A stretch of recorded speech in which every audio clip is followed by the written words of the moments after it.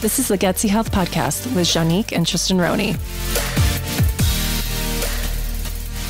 Hey guys, welcome back to the Gutsy Health Podcast. Hi everybody. We have Ryan back on the podcast, you guys, because you guys have asked for him so much. Oh Specifically, we're talking about Ryan Blaser. Sorry. From Test My Home. From Test My Home. And he did the last EMF episode with us that was released, I think December 17th, wasn't it? Yes. So Ryan, welcome. Yes. Thanks for having me. Yes. Did you know you were so popular? No. Like, oh my gosh. I didn't know that many people were interested in EMF stuff. So many people are interested in EMF stuff, so much so that we have to have like a follow-up because people listen to the last episode and they're like, and now what? Like, what do I do? And yeah, it was kind of an eye-opener, yes. but it just really got them thinking about it. It didn't necessarily take them all the way to let's do something about this. And I think that's where a lot of the questions have come from. It's, well, now I know what's out there and what I could possibly be dealing with. Now what? Exactly. So if a lot of you haven't listened to that episode, don't worry. We're going to kind of do a quick recap here. So Ryan, tell us who you are, what you do, and then we'll go into what EMFs are. So I've been an electromagnetic engineer for over 20 years now. Currently a building biologist, and we do in-home assessments for water, mold, air, radon, chemicals, light, sound, vibration. But mostly the EMF stuff is starting to become a big issue, and we focus more on the electric fields, magnetic fields, and radio frequency, which covers all the wireless devices. Very cool. And what are EMFs for listeners today? Because we're going to be utilizing these different terms today, and so we want you to be an expert so you can understand and kind of know what it is we're talking about. Okay, so EMFs are the energies that we have in the air and in the wiring that we have in our house. So our Earth has a static magnetic field. We have a North Pole and a South Pole, and that field doesn't change. But we have power lines that run through the air and they run through our house, and those emit out a magnetic field and they emit out an electric field. Then we also have wireless devices that transmit our voice and our pictures and our Instagram and all this stuff over the airwaves, and those require high levels of power to get that data. Right. So when we utilize the term EMF, we're kind of lumping all of these three different energies into one term, right? Right, correct. And we really shouldn't be doing that. So, right, because we need to get more specific about which type we're talking about. Right. You can talk about all of them together because they're all dangerous and it's all an important thing to talk about. But if you talk about them separately, there are different effects from each different category, and that you also measure them differently, and they also have different sources. All right. So can you give us a little bit of a rundown about like which ones we should in general just watch out for? Like, because the first one was electric, right? That's the stuff we're going to get in our homes, in our wiring, that kind of stuff. Right. The electric field is kind of always there inside of a building. It's being emitted by wiring that has voltage on it. Right. So it's not like a frequency or anything like that. It is a frequency. It's resonating at 60 hertz, 60 times a second. It's going positive and negative. Okay. Is that dangerous? Because there's a lot of people that are like, what is a hertz, right? Well, if it's running through your body, I would imagine it's pretty dangerous. Right. It's called electrocution. Right, exactly true. Yeah, so electric fields can couple onto our body and actually create currents inside of our body, which can affect our heart, our nerves, our cells, our DNA at that lowest level. Okay. So electricity, electrical, what would you call it? Sorry, electrical. Yeah, electric fields. So fields. Anything that has electrical component to it that you plug into the wall. Okay. And then there's magnetic. And where are we going to find magnetic? So magnetic fields come anytime you have current that's flowing through a conductive material. But where you're going to see the high magnetic fields is your ceiling fans, your blenders. If you have any kind of wiring errors in your house, if you have stray current on your water line, then those types of situations will create a magnetic field. All right. And then that last one you said, stray current on your water line. Yeah. What is that? That's kind of what you guys had in your house that we found. We had current coming in the water line, and it was using the ground that was going back into your panel to get back to the power substation. And so that's problematic because like really that magnetic field should be grounded to like a copper wire in the ground outside your house, right? Right. It shouldn't go through your water pipes EMFs because it's going to emit this this ginormous magnetic field throughout your house, correct? Correct. Because in traditional wiring, you have your hot and then you have your neutral, and those two lines will cancel out. But when you just have one line that's going, if you have current just on the water line, it doesn't have a return path that's canceling that out. Okay. That's getting kind of technical. I'm even getting lost, and I feel like I understand EMFs pretty well, but I'm like, okay, well, maybe we can circle back to that and really go into the nitty gritty. Well, and also it may be, even if you did understand it, it's not something that's necessarily easy to look for, right? You would have to do some testing and probably work with someone who understands this stuff pretty well to figure out if you have that and how to fix it anyway. Right. So hiring someone like Ryan would be really important to figure out if that is happening in your house. Did they do that more with older homes, or are they doing that with like newer homes? So newer homes, that particular problem's not as big of a concern because you use PEX, which is a plastic. It doesn't conduct electricity for your water line. Older homes, they ground to the water line, and that's when you get more of that situation. Because those water lines were made from copper.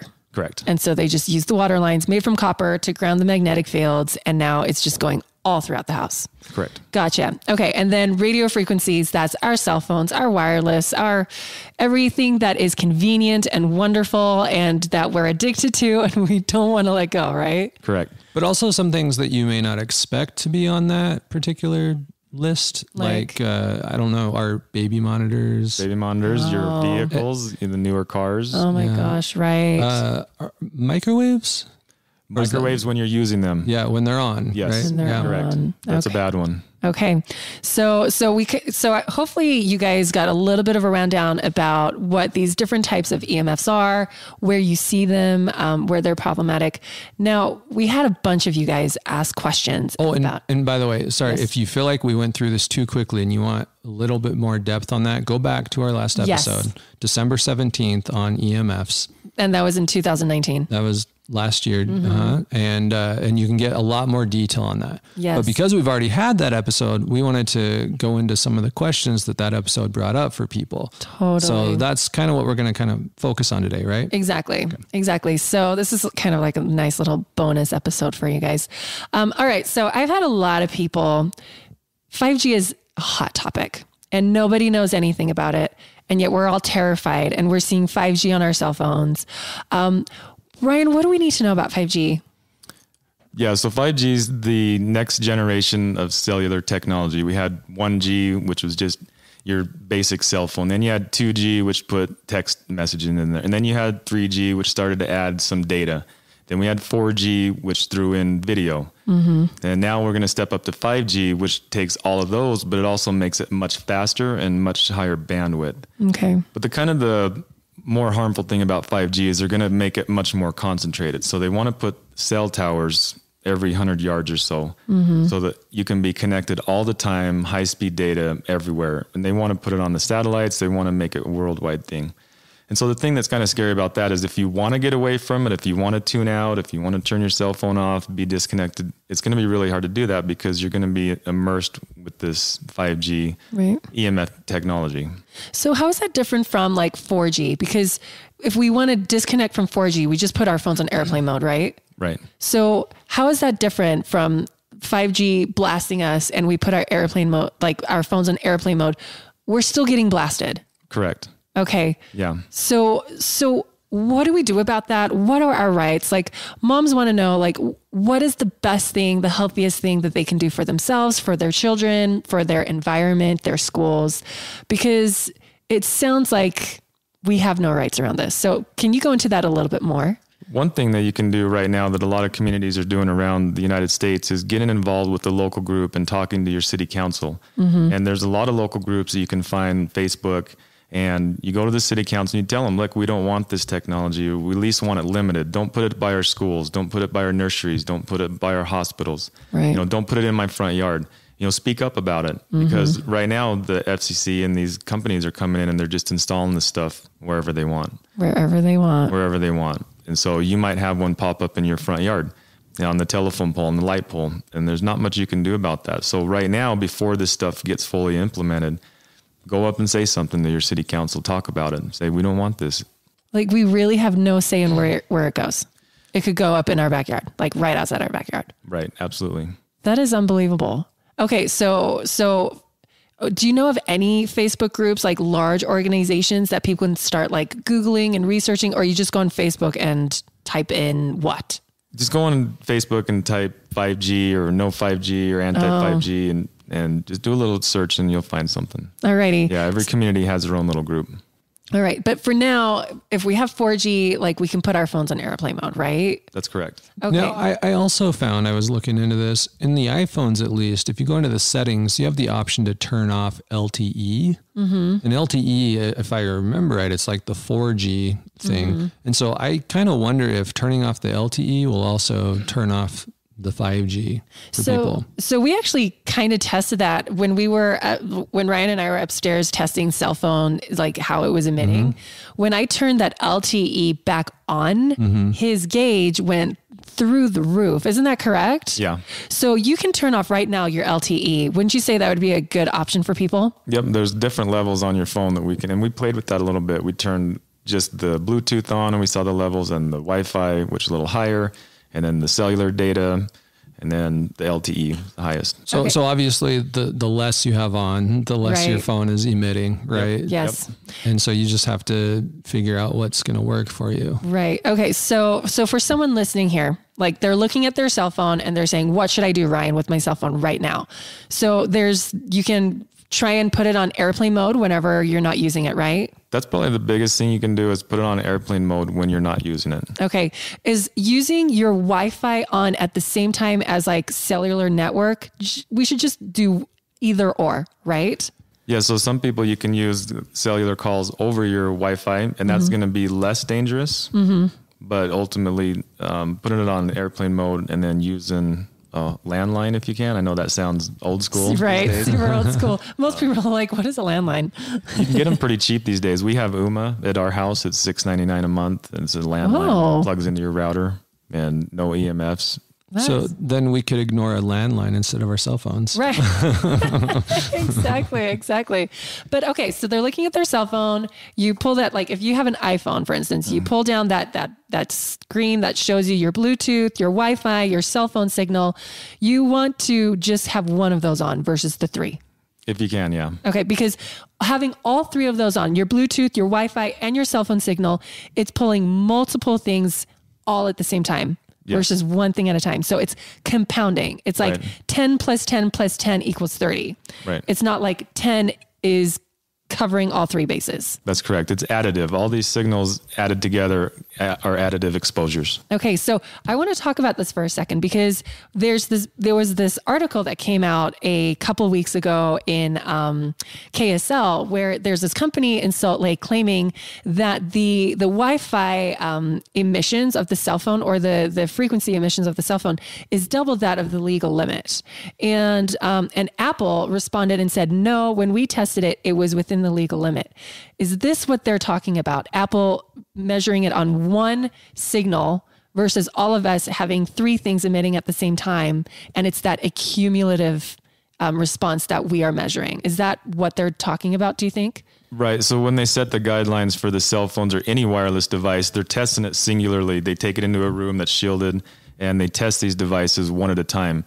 Hold on. I want to stop you there. A room that is shielded. Right. So you're not getting any outside interference from any other frequency devices. Right. So let's take this to something that's real. You're going into a restaurant and everyone has their cell phones on. Mm-hmm. That's all accumulative, right? Right. It's all additive. Not a shielded room. It's not a shielded room, and you're being blasted by your phone and the person next to you and the person standing behind you and the person probably working in the restaurant serving your food, right? Right. And the Wi-Fi and the Bluetooth and the EarPods and then all the FM radio stations, the AM radio stations, the television stations, the police scanner, their radios, the airplanes, the satellites, all that stuff is additive. You add all that stuff together. Add it all together. Yes. So now Apple is taking their cell phones in a shielded room where all of that is not added. And then they're measuring the phone. One aspect of the phone at a time. At a time. And that's with no apps on in the background, because you were saying the more apps you have in the background,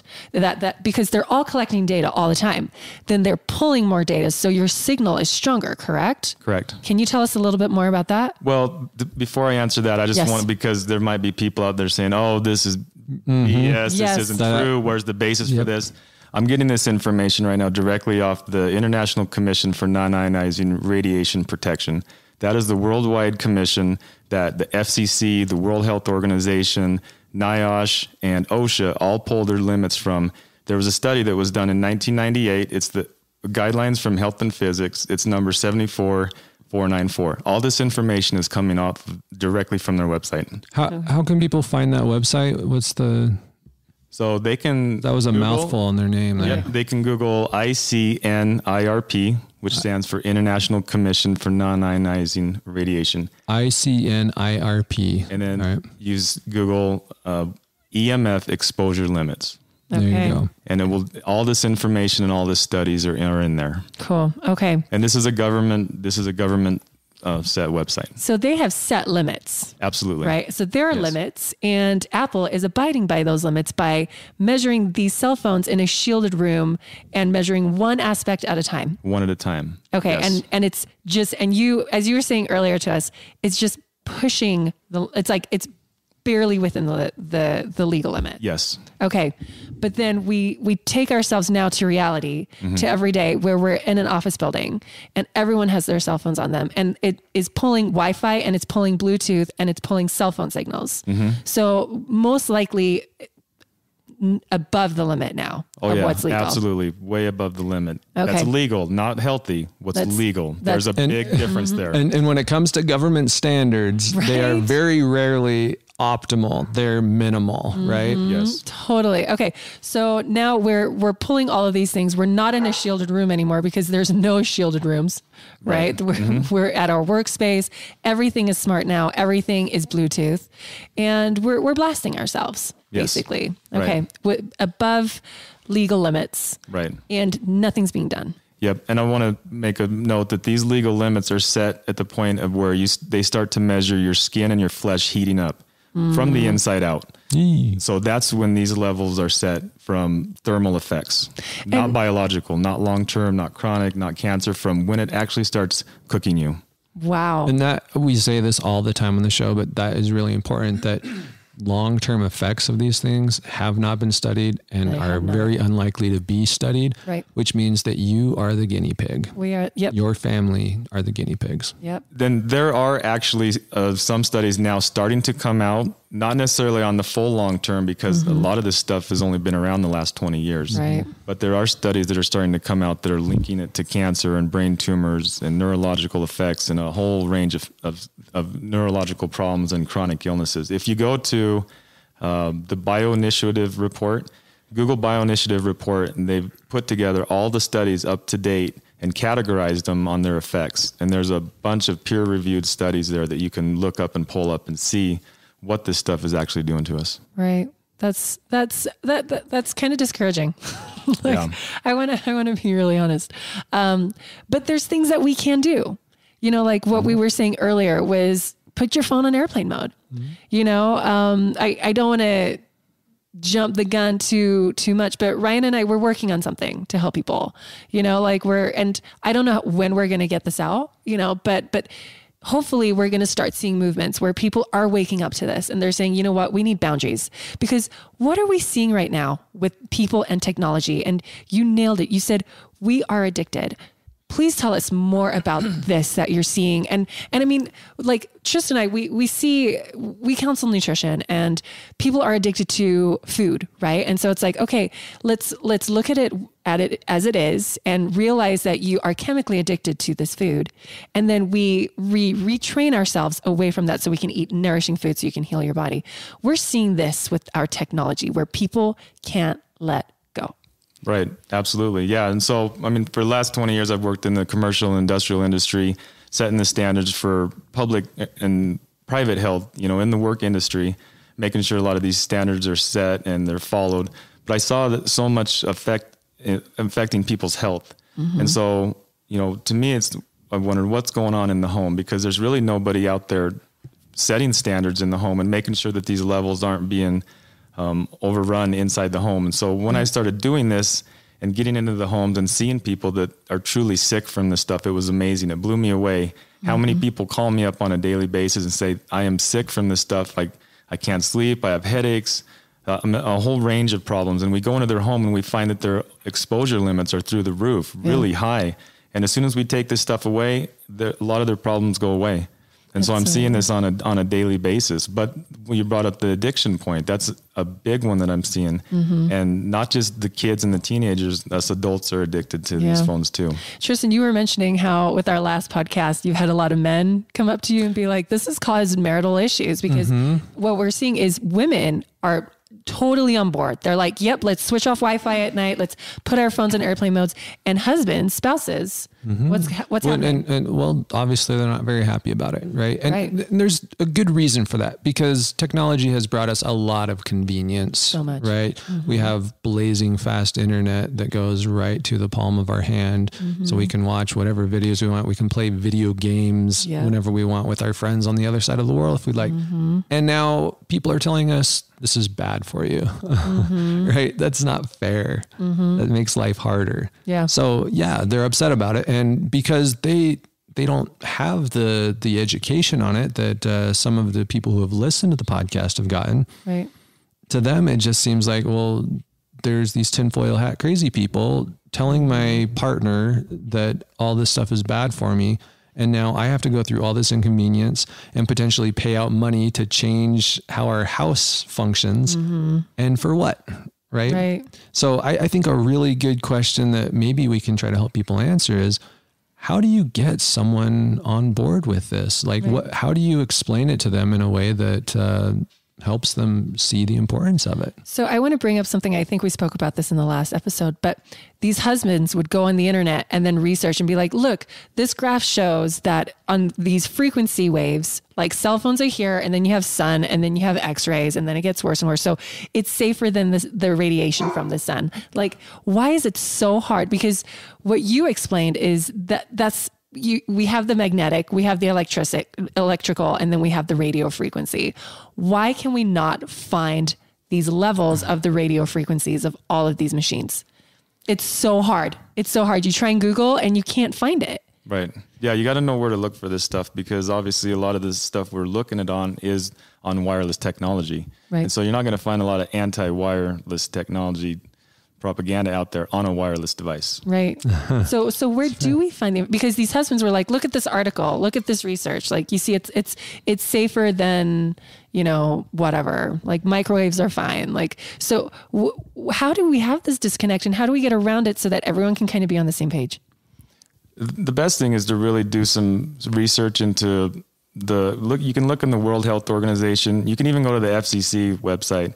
You can go to, OSHA, NIOSH. There's a couple other websites. Type in federal EMF exposure limits. Do the research yourself and see what these levels are. But if you want to put a little common sense to it, our bodies, our humans as a society has, over the past million or however many long years we've been on this earth, have evolved in a static electric field and a static magnetic field with a north and a south pole. Just in the last 100 years, we introduced non-native EMFs. That's alternating current, alternating frequencies that affects our bodies. So our bodies run on electrical and biological and chemical. So our hearts, our brain cells, our nerves, all this stuff runs on electrical impulses. So our bodies have been developed in the static field, and now we're introducing this non-native EMFs, these alternating fields, these way higher than frequency than normal, than what we're used to. And now we put on top of that wireless technology that's really high frequency, really high power, and it's affecting our bodies. Yep. Well, it's that conversation of, in hindsight, how did people in the 20s and 30s not know that smoking was terrible and cancerous for them? Now it's so obvious. Is Wi-Fi going to be what smoking was 50, 60 years ago? And I think yes, like in 50, on that note, years. You can go back to like the 70s or 60s, and there are some today very prominent politicians who back then are on record defending smoking and saying, it's hogwash. It's not bad for you. Right. It's not bad for you. Right? Like, I think in 50 years time, like our grandchildren are going to be like, what were you guys thinking? Maybe like, hopefully. I don't know. I mean, or maybe it'll just get worse and worse and worse. Maybe it will. Maybe the information will be controlled well enough that it never really becomes a mainstream. I think we're better than that. I think people, when we band together, like we can push for change. Like, but we all have to be educated and united on this, right? And so far, what we're seeing is husbands and wives can't be united on this. Yeah, I see that a lot. Unfortunately, unfortunately, EMFs right now is very polarizing. It's so polarizing. Well, and we talked about the addictive nature of the internet, right? Mm-hmm. And I think that there's a parallel here that we're addicted to this stuff. So we're literally working against our own kind of cravings, right, in order to become educated on it.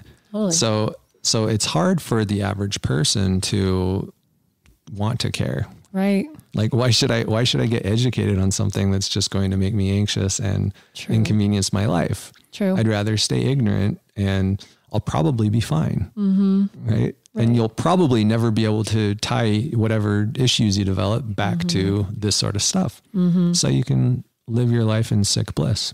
Yeah. Yeah.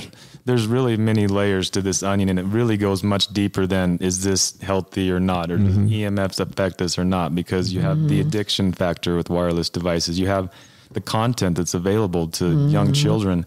You have the security, how easy it is to hack into these wireless devices. Then you have the whole data collection aspect.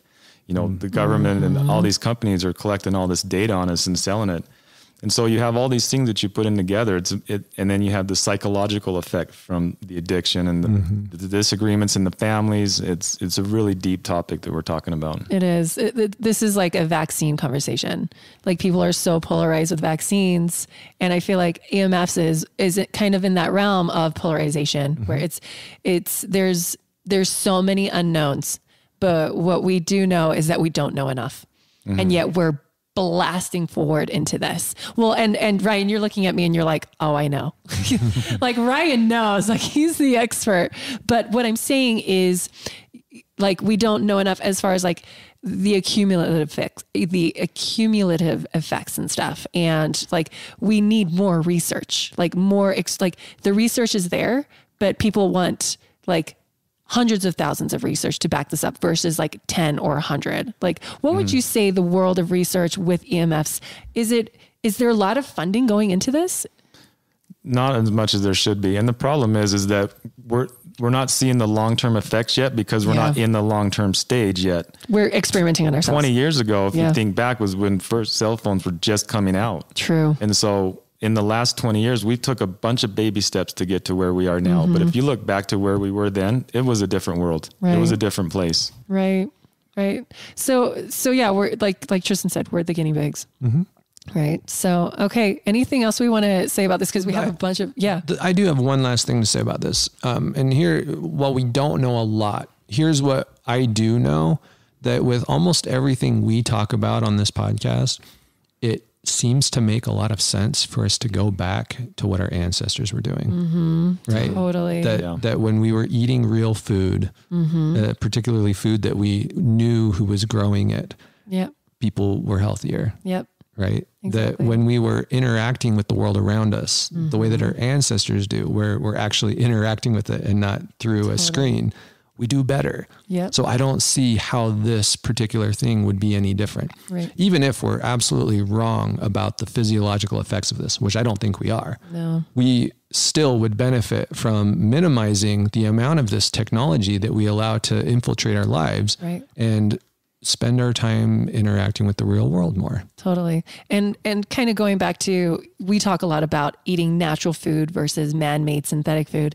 What you were saying earlier is like the electrical currents that our bodies make, that the earth makes, these are natural. Right. What we're dealing with, what we put in our pockets, what we're looking at on screens, these are unnatural frequencies. These are unnatural, waves. What would you even call it? Are they waves? Are they frequencies? what are they? They are, waves are frequencies, but they're variations of current and voltage in time, if you want to get scientific about it. But Yeah. I mean, you nailed it on the head. You couldn't have said it better. They're unnatural. They're unnatural. And we are not only are we exposing ourselves to these unnatural waves, but we're bombarding ourselves with them. We're wearing them constantly 24/7 with our Apple Watches, with our cell phones in our pockets, with our iPads, with our kids' toys, with our kids. Like they all are like, it's everywhere and it's unnatural and our bodies are not used to this. Which once again is not to take away from the fact that there are benefits to these things. Totally. Because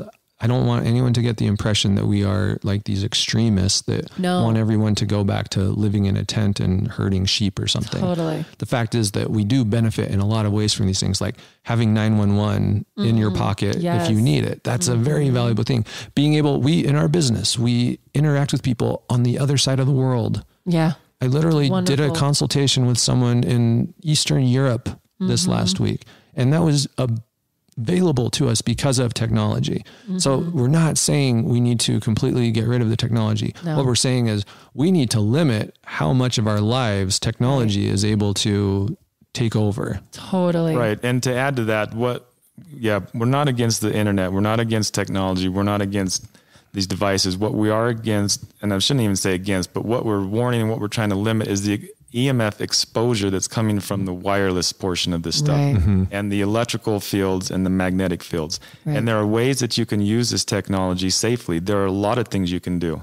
So you can still have all of these comforts. You just got to do it in the correct way, and you got to be educated about it. And that's the problem, is that we're not educating ourselves or our kids about how to use these devices safely. Right. And not just the EMF portion, but the addiction side, the content, the safety, the security, all these things need to be talked about. We need to be teaching the kids in school about this stuff, because there's a lot of scary stuff that these kids can be getting into with these devices, dangerous stuff.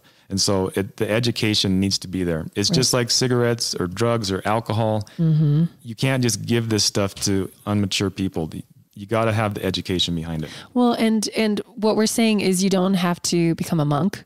You just need to have boundaries, and this idea of having boundaries with technology is a completely new concept. No one's ever talked about this. Maybe people have, but this is new to our world of like, hey, putting Wi-Fi off at night while everyone's sleeping. Something as simple as that. Like no one needs that. So switch it off. Having your phone on airplane mode whenever you're not using it. Boom, easy, done. You don't have to think twice about it. Or having your phone more than 20 feet away from you when you're not using it, and putting the ringer on loud so you can hear it when someone's calling you if you need that convenience. But it's that versus having it in your pocket all the time. So have it 20 feet away from you so that's a healthier realm. Having one thing drawn to it. So not Bluetooth and cell phone wire, signal and Wi-Fi, like do one of those, just like making these little limitations. It would be like saying, hey, being out in the sun, like sun, it radiates you. So never go in the sun. No, go in the sun. It's so good for you. But that actually is a big topic that's been up for us lately. So we're not just pulling that out of thin air. But what we're saying is don't be in the sun for 12 hours a day, because you're going to burn yourself, right? Like limit it, like do 30 minutes at a time, go in the sun and be in the shade a lot. Like, a couple hours, awesome. But 12 hours every day, like you're going to burn yourself to a crisp. So that's what we're saying, is just limit it, be smart about it. And you don't have to make life extremely inconvenient. It's just small little things that you can be a little bit more conscious about, but not anxious about. Right? Okay. Well, I think that kind of pounds that topic into the ground. So let's maybe get to some of the other questions that came up. So some of the other questions that came up were stickers and stickers and blockers and the harmonizers. Harmonizers. Yes, exactly. So let's talk about those because this is a big one. So from a physics standpoint and from an EMF exposure standpoint, they do absolutely nothing. Yeah. I've measured all of them. A lot of my clients that I go to their house, they have these things. And so I take the opportunity to measure it and show them and give them an example of what they do. And they don't do anything to lower EMF exposure. If you talk to some of these people that sell them, they'll tell you, well, they neutralize or they line up the cells in your body or they do all these other things. That might be. And if that's what you're trying to do, that's what you should claim that it does. But if you're trying to lower EMF exposure, if you're trying to cheat your way around using these devices and not getting hurt, that's not the way to do it. These devices are not doing that for you. And just to reiterate that point, they may or may not, those harmonizers may be lining up the cells the way that they say they are, but we can't test that. We have no way of knowing whether that's really happening. So you're gambling with your own money and your health if you go that route. I can tell you 100% as an electromagnetic engineer that they are not lowering your EMF exposure, period. Right. Absolutely not. How about the cell phone covers? Like, cause like it's covering like half the phone. Now there's some people that say, well, then it makes the exposure on your face more intense because it's blasting you from one side versus it being exposing like on the back and the front. So what do you have to say about that? So it depends on how you use the device. So these cases, the front that covers the front is usually shielded. And so when you close, you dial, you get the phone call going, and then you close the case and you put that up to your head. What it's supposed to do in theory is bounce off of that cover, the signal, and bounce it back away. There's a couple problems that can happen with that. If the cover is in between the cell tower and the phone, then the phone is going to have to work that much harder to get its signal back to the tower, because the phone will regulate its power based on how far away it is from the cell phone tower.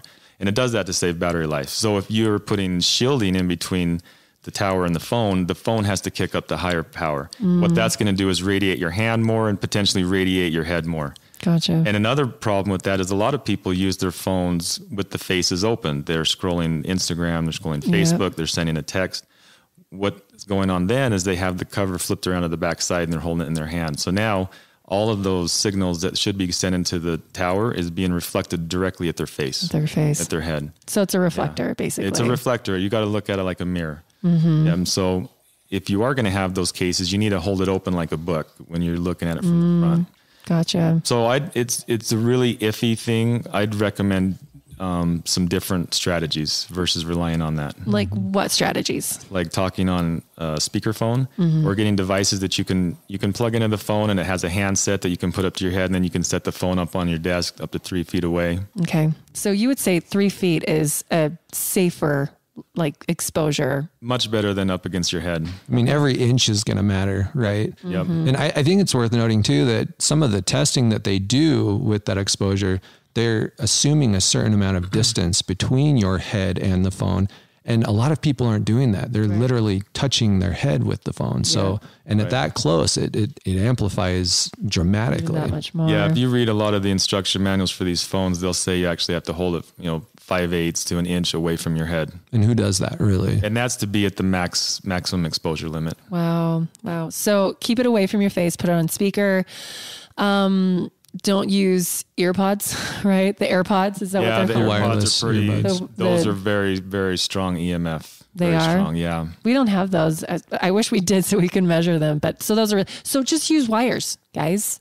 Yep, get wires. some really pretty earplug wires. Some people take it even further. They say that because the earplugs themselves are electrified, that you need to use a non-electric headset, if that makes sense. So it's literally just a tube, and it transmits acoustically to your ears. Oh, I see what you're saying. Interesting. Yeah. What do you say about that? Yeah, so you can go, that's at the last 10% that we're working with here.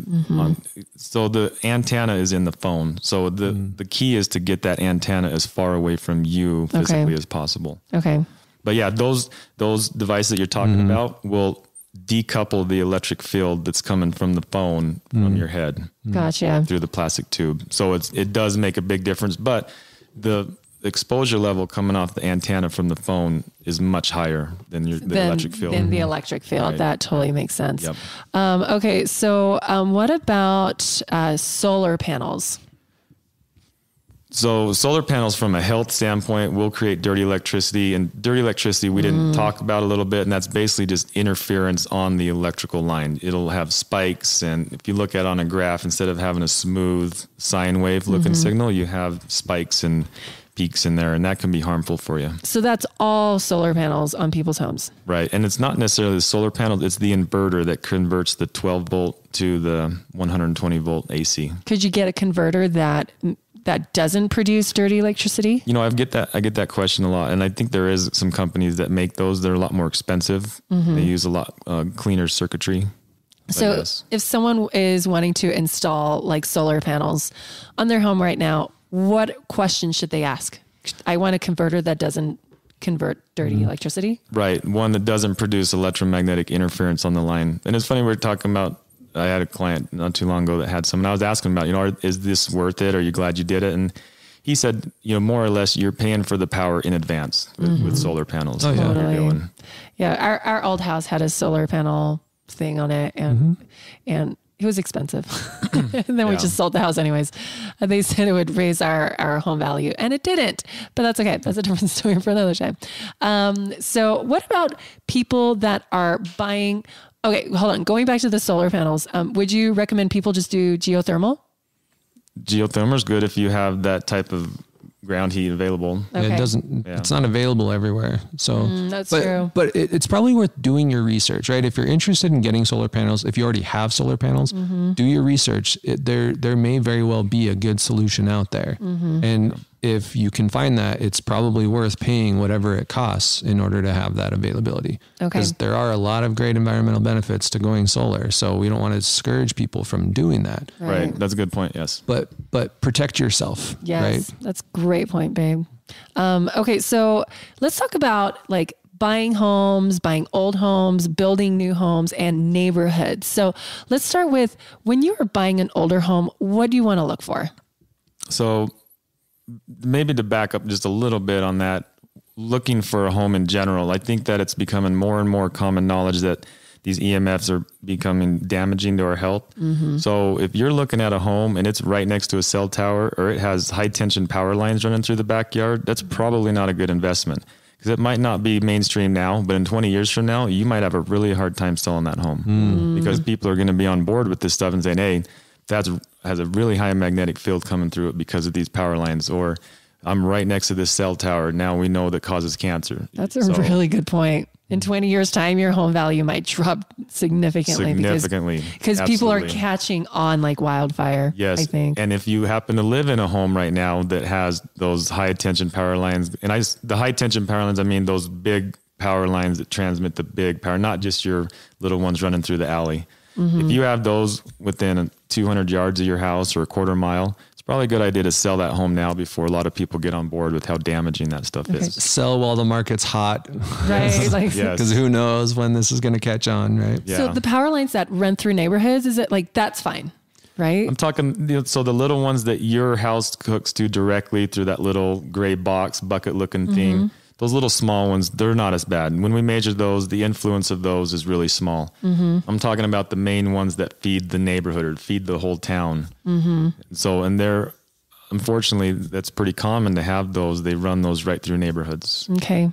All right. And so to answer your question about what do you look for in an older home, homes that are pre-40s or 50s that have the old knob and tube wiring, those are really high for magnetic fields. They're also, I'm starting to hear that they're getting hard to insure. So if you have that type of wiring in your home, it's a fire hazard, a shock hazard, high magnetic fields, then you might have trouble insuring those homes. You said knob and what wiring? So they call it knob and tube. And what it is it's the two separate lines, the hot and the neutral are separated and they're hooked on little knobs and just pounded on the wall, inside the wall. Okay. But that's in the 40s and earlier. So basically if your home was built before 1950, you probably want to ask about that. And if it is that knob and tube, you're either looking at rewiring the whole house or it's not a good idea. Right. Absolutely. Okay. All right. Yep.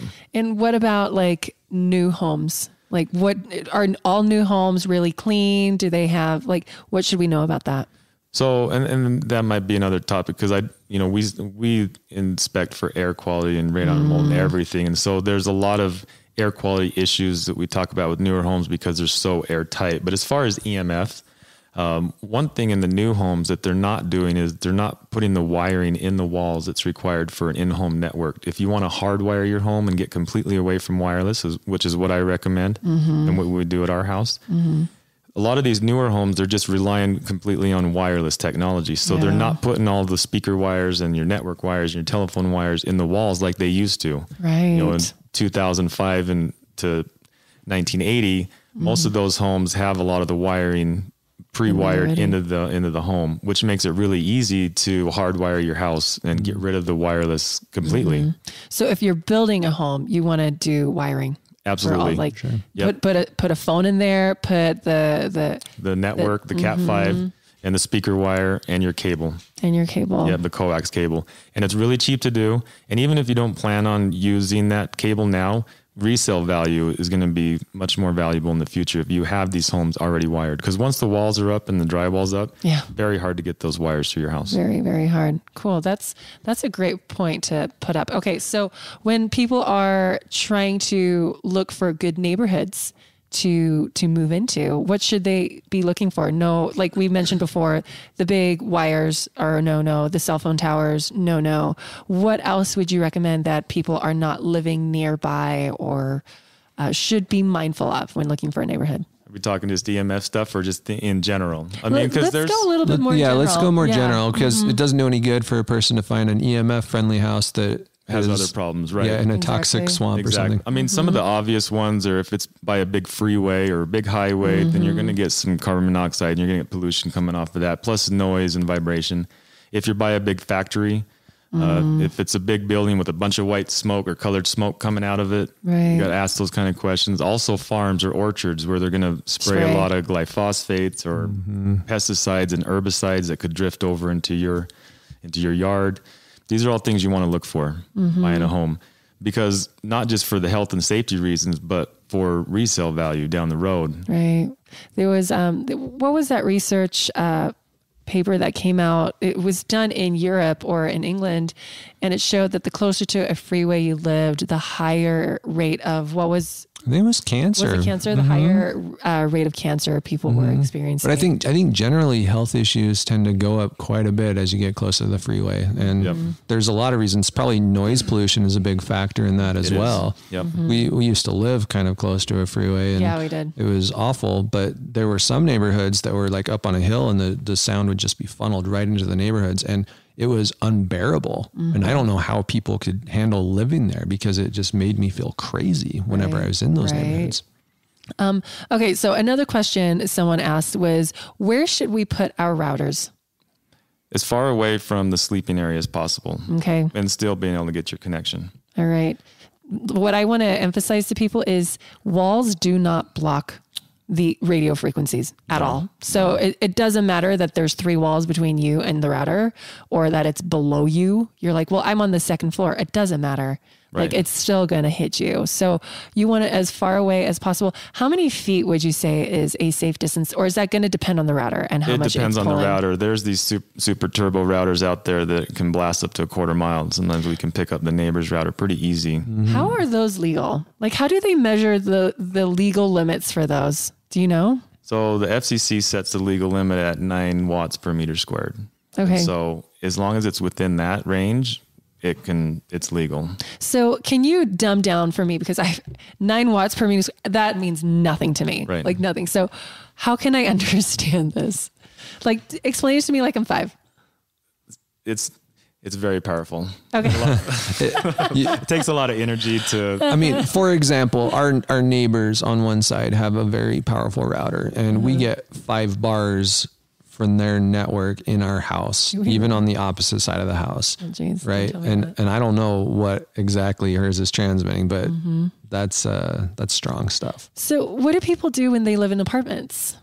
That's a tough one. Someone that's sensitive, that's in an apartment or a townhome, and they come to me and they are truly sick, and the EMF exposure limits are really high.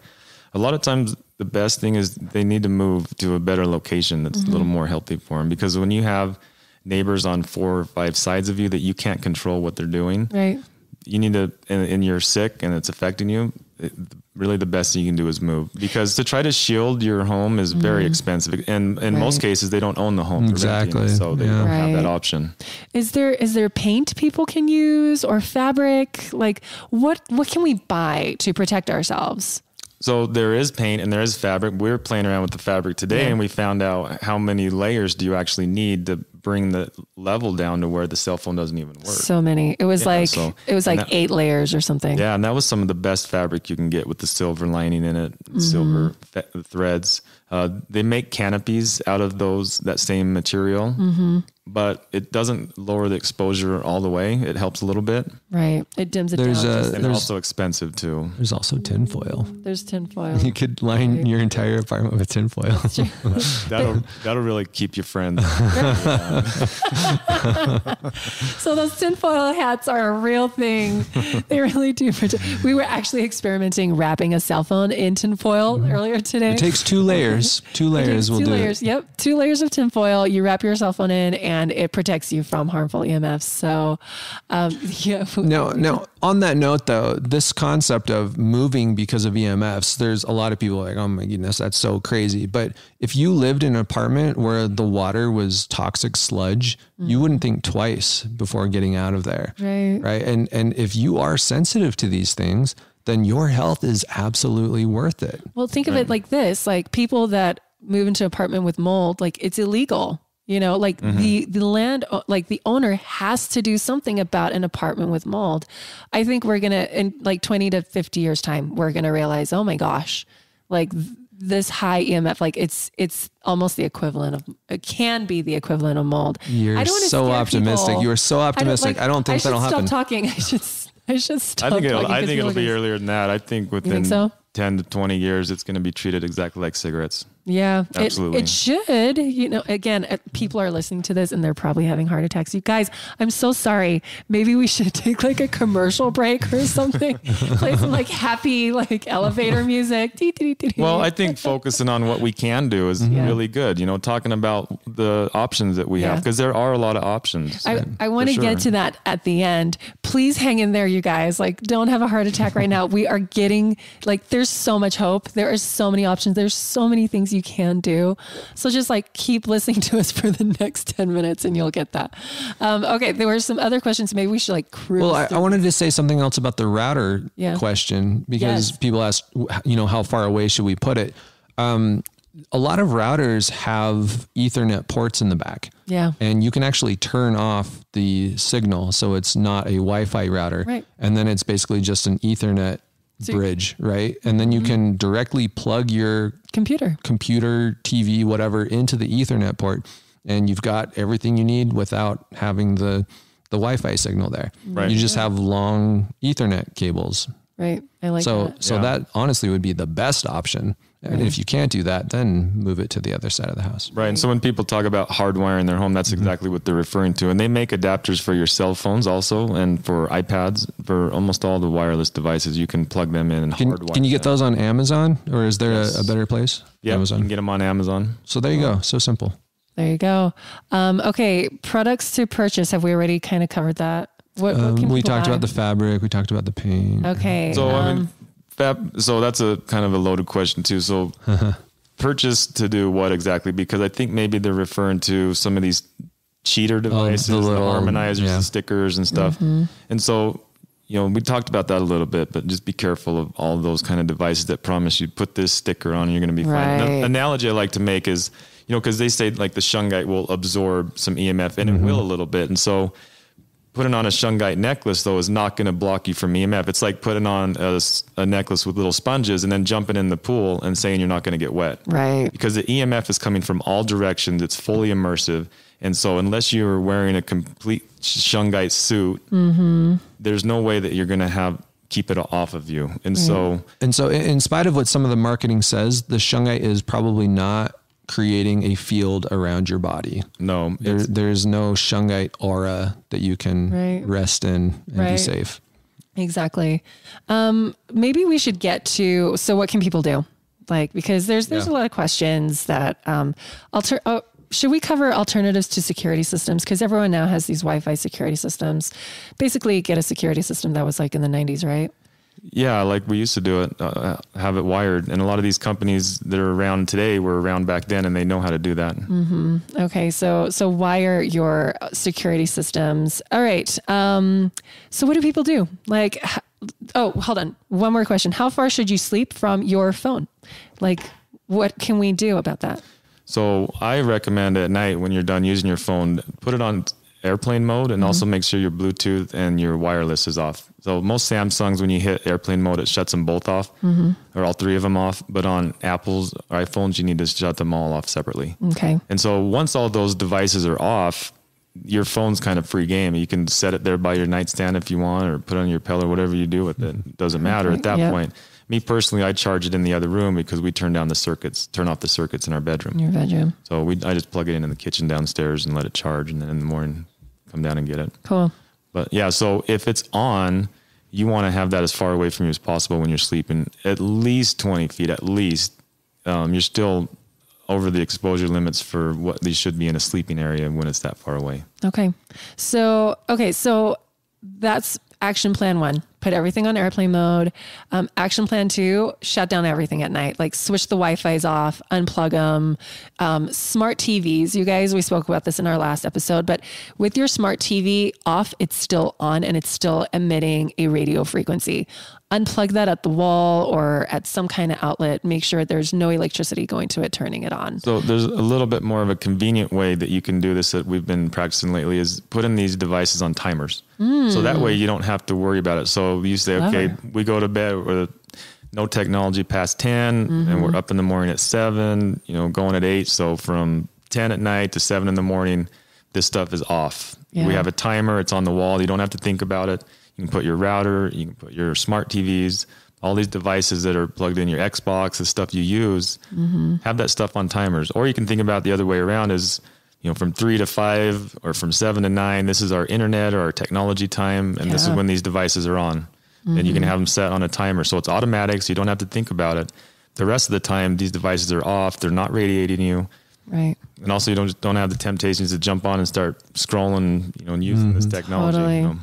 And I like that when the technology is on between we'll say 5 and 7 and everyone can get on technology and then it goes off, heaven forbid you hang out with each other, right? Right. Exactly. Yeah. Because when you're on technology, you're isolated in your own room away from family. And then when the technology goes off, everyone kind of comes together and they're like, well, what do we do? Let's play a board game. Let's do puzzles. Let's read together or, let's actually hang out and spend time. I know when my cell phone is on airplane mode, because I put it on airplane mode a lot and people get really upset. It's so freeing for me. It's I'm not getting messages pinging at me. I'm not having my to-do list constantly blinking at me. That releases stress and cortisol in my life. Every time my phone flashes at me, it was so funny. I was at an appointment, here's one of my beauty secrets. My lashes are fake, you guys. I know. Everyone is super shocked when I mention that on Instagram, but they're not real. And I was laying down on a table and the lady doing my lashes, she's like, your phone is blowing up. And as she said that, I could feel the cortisol rushing through my body because I'm like, oh no, I have so many things I need to do, And so we don't realize that these little pings, these little messages, they're creating a they're microdosing us with stress, so just switch them off and you're completely liberated and free. And you'll realize oh my gosh, this is a very freeing experience. So just having these little boundaries, right, would just be so helpful. What else can people do? Well, and to add to that a little bit, I hear a lot of times, well, I can't turn my phone on airplane mode. I'm on call, or I have kids that are out, or I'm expecting a phone call, or, what if something happens with a friend? So all these different things, that's totally understandable. But what you can do is get a house phone. And Uma, we talked about it earlier, Uma, $6.99, super cheap. Just get a house phone. So that way, when you walk in the door, and if you even want to go one step further, you can forward your cell phone to the house phone. Oh, it takes literally 10 seconds. Yeah. That's star 6-7, the number, and boom, it goes right to your house phone. There you go. I like that so much. What else should people do? People that have baby monitors, white noise machines, what can they do? What should we do around babies? Babies are certainly an area that we want to be really cautious with EMFs because their cells are dividing really fast. They're growing really fast. They need all the help they can get. And so baby monitors, I test those a lot and they're actually really, really high. So, just think about what did we do 20 years ago, 30 years ago, 40 years ago. Everybody survived just fine without a lot of this wireless stuff. Really, a lot of it comes down to a little bit of a lifestyle change of what can we do instead? You know, these are convenient, yes, but they're causing more of a health issue. Yeah. You know, especially you bring up baby monitor. You know, that's something that, you know, I'm real passionate about. I'm trying to make sure that, you know, we do healthy home assessments for just nurseries and for new mothers to make sure that the room is super clean, you know, organic, healthy air, no VOCs, but EMFs is a big one. Don't have that baby monitor there. And if you have to, have it across the room. Put it as far across the room as you can. Okay. Awesome. Seriously, someone needs to create a line where baby blankets are like wrapped in tinfoil or something, protecting babies. I'm not even kidding. Like maybe this is like part of our next business. Yeah. We'll create another product line like that. Okay. That like, I think that covers a lot. Is there anything you want to close us out with, Ryan? Things that people should know, things that people should do. What's your parting words of wisdom?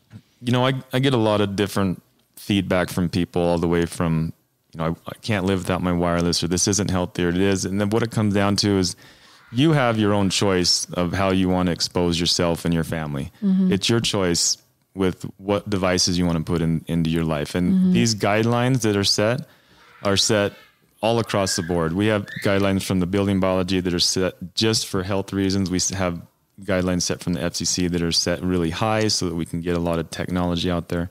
You can choose. It's your choice what guidelines you want to follow. Yeah. And when it comes down to it, it's your own health. I like that. Thank you so much. Anything you want to say, Tris? No, I think that was good. I think we covered a lot of food for thought. And again, you guys, there's so much that can be done. I mean, it just takes like those minor inconveniences of turning things on airplane mode every now and then. Especially with kids, make sure you are pre-downloading movies, videos, games that don't require to be, you know, once it's downloaded to the device, then put it on airplane mode and let them play with that. You know, just these little things that take a little bit more forethought. And then like a little bit goes a long way. You know, again, it's the inconvenience is so minor and it just becomes your new normal. But I think what we should end on is like stress can sometimes be more harmful. Yeah. Yeah, that is a good one. So let's like really be mindful of your stress, you guys. Like stress can make or break you. So everything you can do is going to make it better. And before you knew about this, you were doing probably the worst possible thing. So if all you can do is improve 10%, that's awesome. That's 10% better than it was. Right. And that's going to make a difference for you. So rest easy in that knowledge. Don't stress about the rest that you couldn't take care of. Exactly. And you guys, you spend a third of your life in your bed. So if there's one thing you're going to change, it's switching off everything while you're sleeping, because one, no one's using it. And two, that's a lot of time. That's a lot of time you're accruing together to minimize your exposure. So create a healthy sleep sanctuary and just switch everything off. And what else? We should probably tell them how to get in touch with Ryan if they're interested in learning more about what he does. Testmyhome.com is the website that you can go to and learn all about that. He does some really amazing stuff and he is full of brilliance. So you want to get to know this guy. Exactly. And thank you. Do you have any other platforms that people can get a hold of you, or is that the main one? That's really the main one. We have an Instagram page that we're getting going now, but really the website is got a lot of good information on it. My wife put that together. She did an amazing job. She really did. Yeah. Hi, Sam. How's it going? Anyways, Ryan's wife's name is Sam, guys. That's why I was just saying that right there in case that wasn't clear. Thank you so much again. Yeah, you bet. You guys, please leave a review if you love the episode. If you like the podcast, please subscribe, tell your friends, you know, all that jazz. And we will talk to you next week. See you later. Bye. See ya.